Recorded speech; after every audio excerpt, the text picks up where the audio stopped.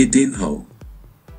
In this Portuguese name, the first or maternal family name is Calbai and the second or paternal family name is Nascimento. Edson Calbai do Nascimento, born August 27, 1970, commonly known as Edinho, is a Brazilian football coach and former player who played as a goalkeeper. He is the son of Pelé. Playing career.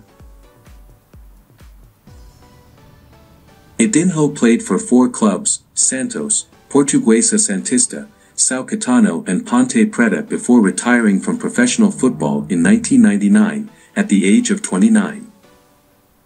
His greatest achievement was playing in the Santos side that finished runner-up in the Serie A in 1995.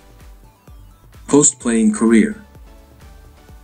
Edinho was hired as Santos goalkeeping coach on February 9, 2007. Until 2015, he was the team's assistant coach. On April 13, 2015, Edinho was announced as manager of Magi Miran, but was dismissed on 31 May. He was named in charge of Água Santa on May 27, 2016, but resigned on September 19. On October 14, 2016, Edinho took over his father's hometown club Tricordiano for the ensuing campaign, but was relieved from his duties the following February 8, after only 2 official matches. On November 1, 2019, Edinho returned to Santos as a development coordinator. In October of the following year, he was named manager of the under-23s.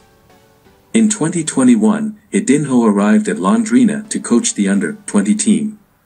He was an interim head coach of the first team in 2022, after the dismissal of Vinicius Eutropio, and was permanently appointed head coach ahead of the 2023 season.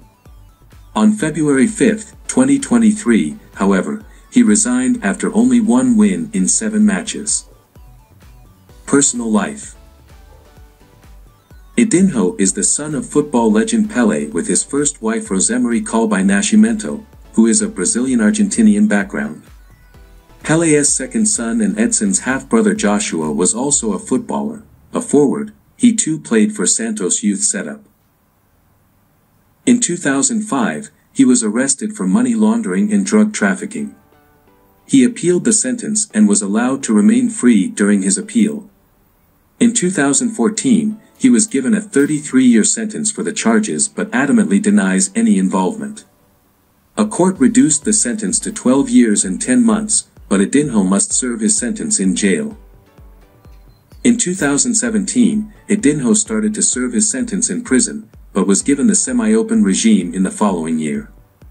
In September 2019, he was given the open regime.